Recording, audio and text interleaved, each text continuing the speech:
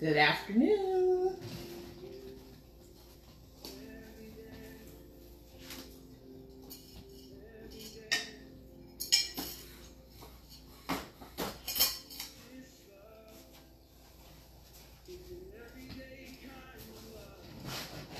Hello, hello. Hello, good people of God. Are you out there? I know it's the holiday weekend and all that good stuff, but we have business to close out today. Hey, glory. God has been so good to us. Amen. He has been so faithful.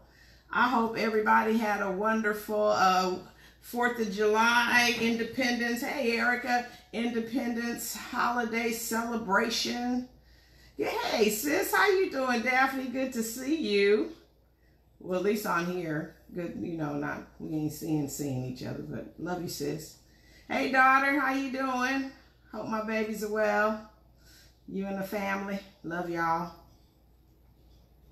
So we have been, I don't know whether you have been able to join us or not. And if you didn't join us, it's no big deal.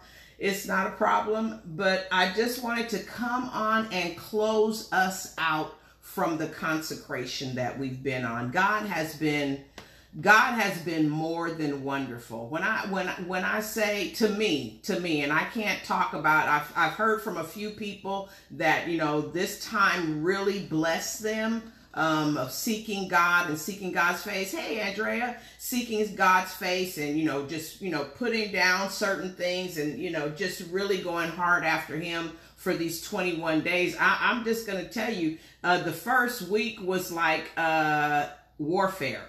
I mean, there was some serious warfare, but God was faithful. You know, if we seek him, we'll find him. That's what Jeremiah said, if we search for him with all our heart. So I'm just grateful to the Lord for that time that we have coming to a close with him. But he gave me a word. Hallelujah.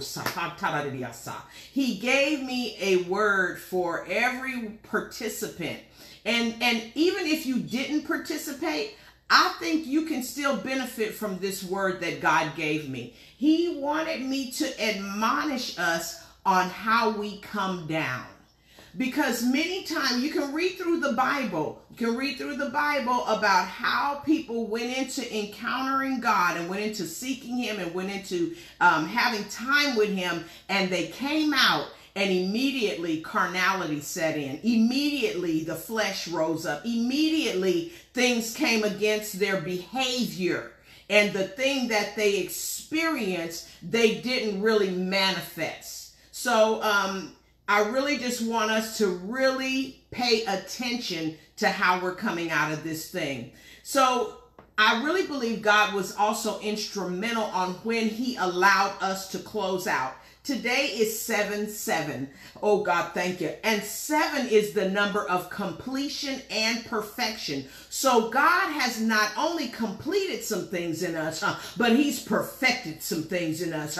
He hasn't left us incomplete in areas and unperfected by this sacrifice. So I pray that he met you. I'm telling you, I had a time with him this morning because I sensed the shifting in my spirit.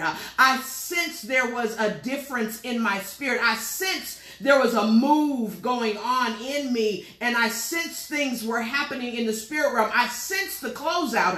I sensed that God was saying this was a complete work.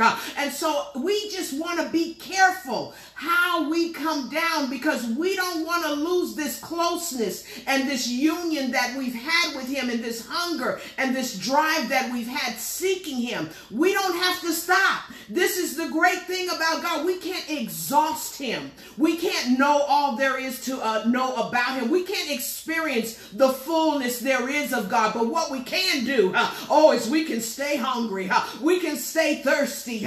We can stay in that passionate pursuit. We can run after him with everything we have, because beloved, he's all we do have. Because heaven and earth gonna pass away, but his word is gonna stand forever. It's already been settled in the heavens. So let his word be settled in us. Let this mind be in you, which is also in Christ Jesus. Let us pursue him. How you doing, man of God? God bless you for being on. We need to pursue him with everything he is. As the deer panted for the water brook, so my soul must run after the Lord. I have to stay thirsty. So we want to keep our fire, because the things that are coming in this age and in this hour that we're in, we're going to need to be on fire for God, so that we don't get caught up in foolishness. We don't get caught up in carnality. We don't get caught up in fear, because God wants to solidify our trust in him. Hey, how you doing, sis? He wants to solidify our faith in him. He wants to solidify that, because he needs us to know that he's a trustworthy God, that he's faithful in everything he says and in everything he does. So I'm praying that God settles some things for you during this 21 days. I'm praying that he made concrete evidence in your life that he is who he says he is, and that he can do exactly what his word declares he can do. He wants to make sure that we trust him. We have to trust him, because, beloved, for real, we can't trust anybody else. He gave you your job. If you have a job, he gave it to you. He can keep you on the job, or he can move you from that place. God does everything. He's sovereign in our lives. If he allowed sickness to come in, he gonna get the glory as he heals your body. So stay in faith, because he's our healer. Jehovah Rapha is his name. He's a great wonder. He can't lie and he can't fail. He has to make sure we understand that, because perilous times are coming up, beloved. He doesn't want us to get fearful. Do you remember the children of Israel when all the plagues were going on in Egypt? They didn't suffer any of those plagues, beloved. He kept them in a place called Goshen. And that's what God wants to do for us spiritually, his children. If we'll stay in faith, faith is our Goshen. It's the access to Goshen. It's our access to unlimited supply. It's our access to provision, protection. Everything we need is in Goshen. So we need to stay in the faith, in that place of Goshen, our faith, place of faith, believing in God. So we've been doing a Bible study every couple of weeks. We kind of get together with some people, and we've been studying the altars of Abram. And when I was studying the altars of Abram, God gave me this revelation about how we come down out of great encounters with him. Now, Abram in Genesis 12, he had a great encounter with God. I mean, he had called, he left his family, he left everything, and he went and he followed God to the place that God had for him. So when he gets to Bethel and Ai, he builds God an altar. And there it says he called on the name of the Lord. Hello, Felicia. How you doing, sweetie? He said he called on the name of the Lord. Now, when you see those words, called upon the name of the Lord, that means he asked God, can I have an encounter with you? He asked God, when you read that in scripture, he called upon the name of the Lord, what we're saying is, God, I want to know you. I want to encounter you. I want to know all there is that I can know about you. I want to seek you. I want to touch you in the spirit. So this is what he was saying. I want to encounter you, God. And so he did. He encounters God in this holy place. And then the scripture says that he got up from that and he went south. I don't know about you, but anytime you hear somebody say somebody went south, and I ain't talking about the southern states, south meant Egypt. Egypt represents bondage. It represents bondage. So he didn't go to a good place. Immediately after that, he left. And he was driven by fear. He was driven by fear because of what he saw. He saw a famine in the land. He saw dryness. Now, some of us are in dry places.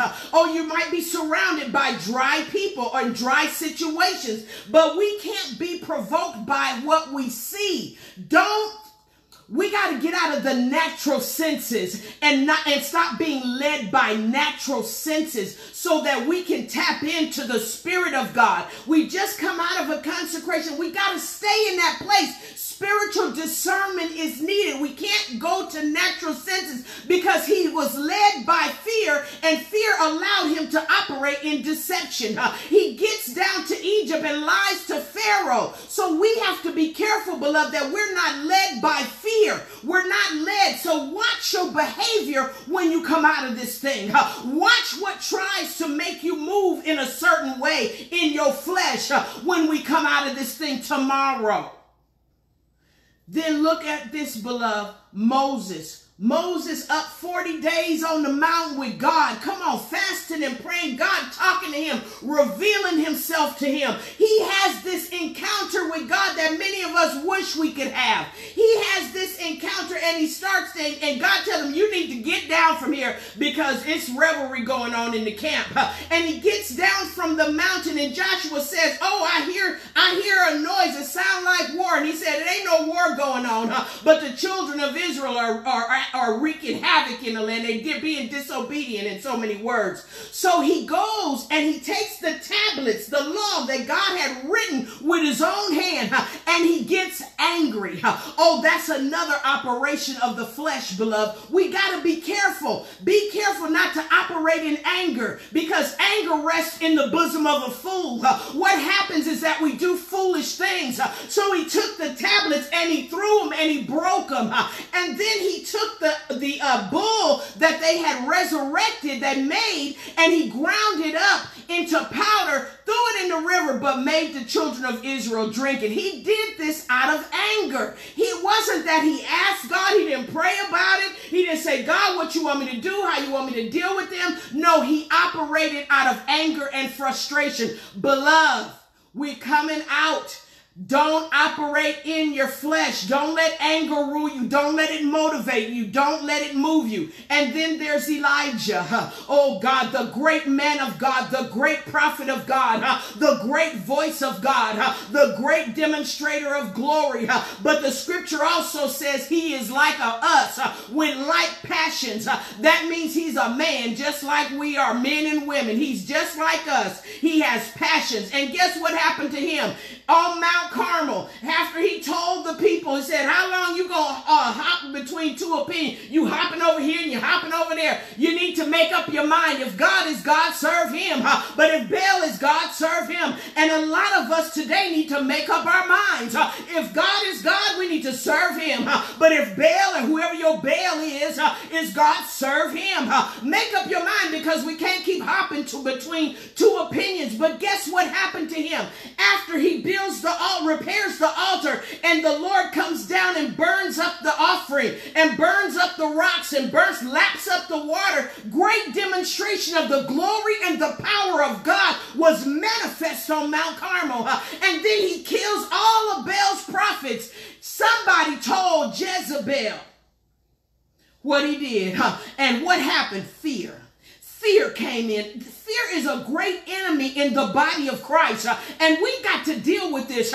Beloved, God told, Jesus said, don't fear man who is able just to destroy your body but can't put it in hell. But fear God, because God is the one that can not only destroy your body, but he can cast you into the pit of hell. He is the only one that we need to be afraid of. He is the only one that we need to fear. Man, what can man do to us? If he kill us today, beloved, absent from the body is present with the Lord. We just cross over into glory. So we don't need to be afraid. We don't need to not operate in our gifts. We don't need not to hold back our talents and not tell people about the goodness of the Lord because we're afraid of their response. Beloved, that's not God. That's the fire. We need the fire. See, Jesus, John said that Jesus would come and baptize us with the Holy Ghost and with fire. So I'm praying, and I pray that you would receive that fire baptism during this 21 days because we need the fire of God. We need the fire to burn up the works of the devil. We need the fire of God in our mouths and in our bellies. So when we pray, things happen. Things are shaken. Things are moved. Enemies can't stay. People are healed and delivered and set free because the fire of God rests on us. rests in us and operates through us. So what happened to Elijah? He ran off and then he wanted to commit suicide. Fear opened the door for depression. Beloved, come out that dark place. Come out of that. Put on that garment of praise. Put on the garment of praise. You can make an exchange with God. If you're heavy, if you're down, if you're feeling darkness around you, if you're oppressed, put on a garment of praise. Begin to think about the goodness of God, the grace of God, the mercy of God. Think about how he saved you, how he keeps you, how he delivered you. Think about that he woke you up this morning and you got your right mind. You got the activities of your limbs. You got a refrigerator. You can go and get something to eat. Clothes on your back. You're not homeless, naked. Oh, you're not in peril.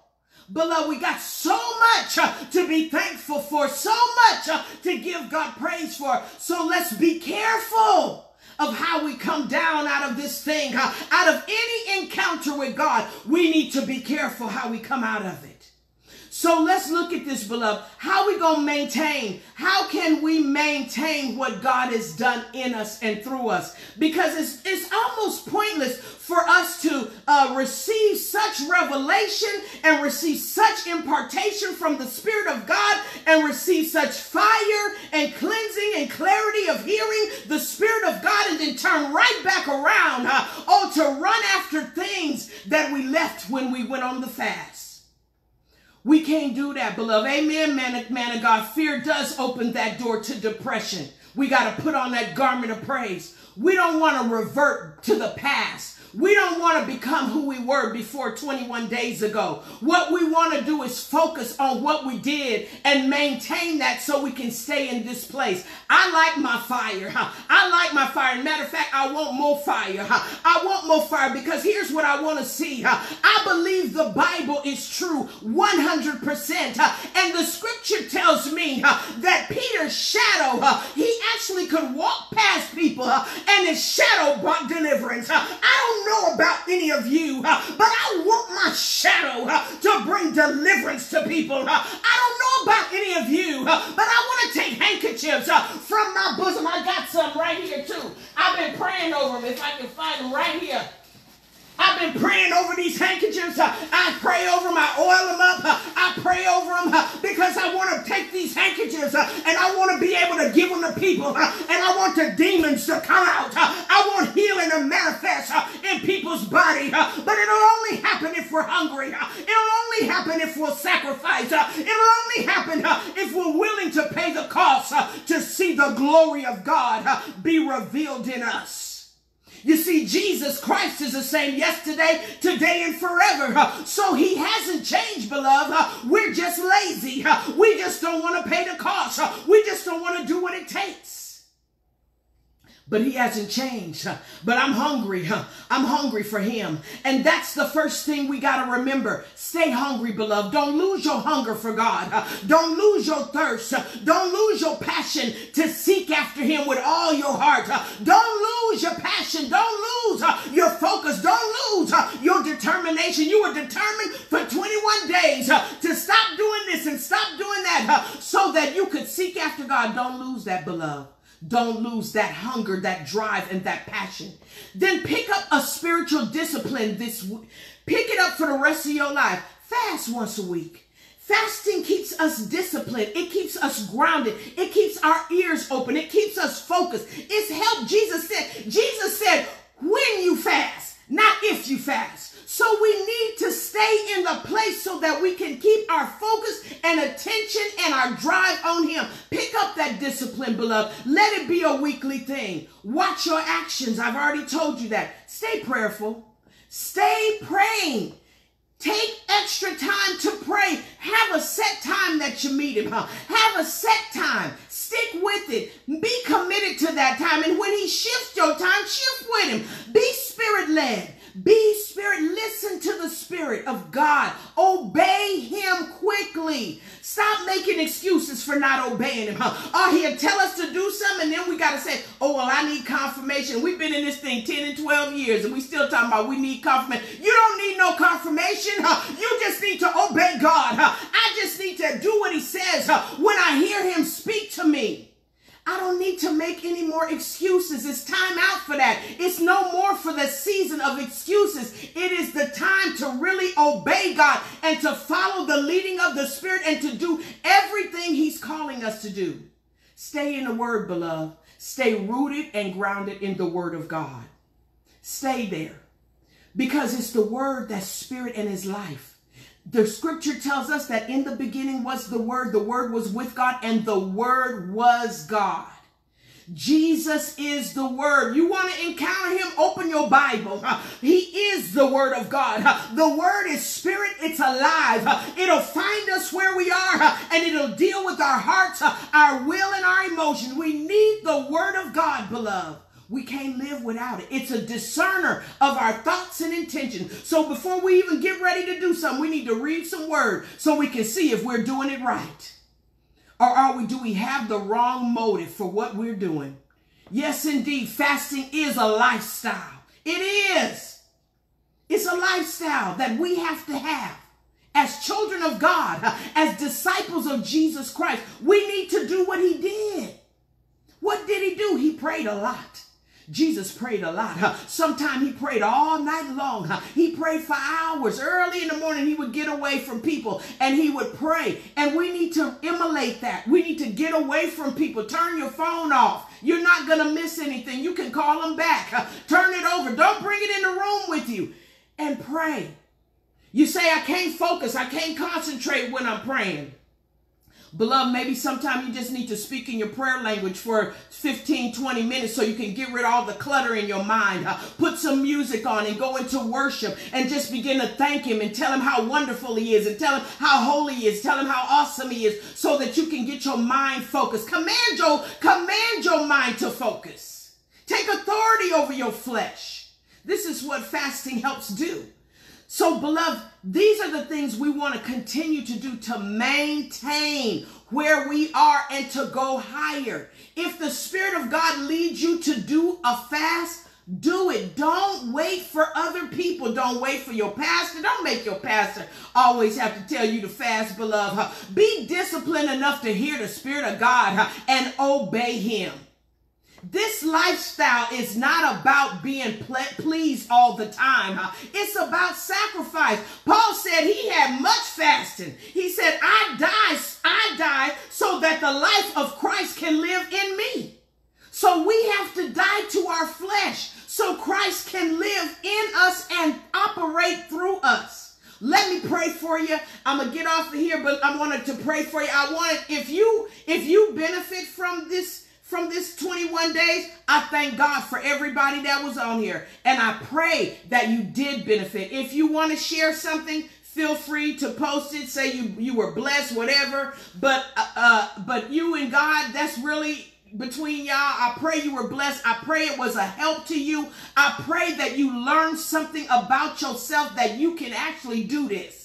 You can do this. It's not as hard as we make it. We just have to be disciplined. We have to learn to deny ourselves and tell ourselves no. Amen. I love y'all. Let me pray for you. Father, we just thank you. We thank you for being led by you into this fasting season. We thank you because you kept us. You brought us. You imparted wisdom to us. You gave us revelation, knowledge, and truth. God, you sat with us. Oh, God, you filled us with your spirit. You filled us afresh. You filled us anew. You broke chains. Oh, you're the chain breaker. You're the deliverer. You're the healer. God, you did marvelous works, and we thank you. Now we seal this fast, God, by your blood. We bind the works of the enemy and all retaliatory spirits, all spirits of retribution, payback, vengeance. We bind them in the name of Jesus, and we forbid them from accessing any of those that fasted, God. We forbid it. We put a bloodline and a hedge of protection around the people of God. We thank you, Lord, for unity in the body. I pray you got much glory, God. I pray there was advancement in the kingdom of God because of this. I pray, God, that your people will have a hunger and a thirst to seek after you more and more and more. God, I pray it would drive us to the cross, that it would drive us to fast, drive us to seek you, drive us to beg, oh God, and plead with you on the behalf of this world, that you would have mercy, that you would raise up intercessors, even in this time period, oh God, that many heard the call, and that they will obey you, Holy Spirit, and they will answer the call with fasting, with weeping, and that there will be many Annas birthed in this season, and that we would know the times and the seasons that we are in, and that we would stand up and rise up, oh God, as people of God, and get in our strategic places, and that we would cry loud and spare not, so that the word of God can be made manifest in the earth. God, we want your glory. We want your glory to be revealed in the earth. Oh God, we want your glory to be made manifest in the earth. We thank you. We thank you for using us. We thank you for choosing us. We thank you for walking in us and working through us. Now, not unto us, oh God, not unto us, but unto you be the glory. Unto you be the honor. And unto you be all the praise. We bless your high name, God, and we give you great glory. In Jesus' name we pray. Amen. Beloved, I love y'all with the love of Jesus. God bless you, Prophetess Gwen. God bless you. I love y'all with the love of Jesus. I pray that you were blessed during this time. I pray if your deliverance, your healing, whatever you were looking for during this time period hasn't been manifest, I pray tonight that the angels of the Lord that carry healing would visit you as you sleep and as you slumber, and whatever it is that wasn't done during this 21 days, that tonight would be a culmination for you, and that you would experience the glory of God as you lay on your bed, and as you lay on your bed, that the angels of the Lord would minister to you, and that you would experience the goodness and the mercy and the glory of God. I love y'all. I pray for y'all all the time. Be encouraged, beloved. Jesus loves us. He is for us. And if he's for us, he's more than the world against us. Stay in faith. God bless you.